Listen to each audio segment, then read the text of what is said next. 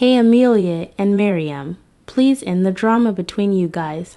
We don't want problems to happen when you guys fight over something. But let's end it now and forget it. We could forget it. But it's up to you guys if you want to end it. But I'm going to show why this drama started. But I don't know how to explain the first part, so you may check the video. But I will show a picture of how this started.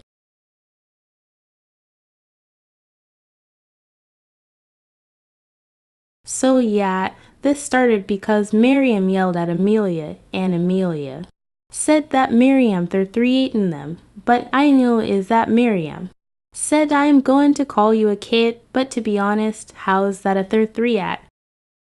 But I don't know about the drama this much, so you may ask, Amelia or Miriam?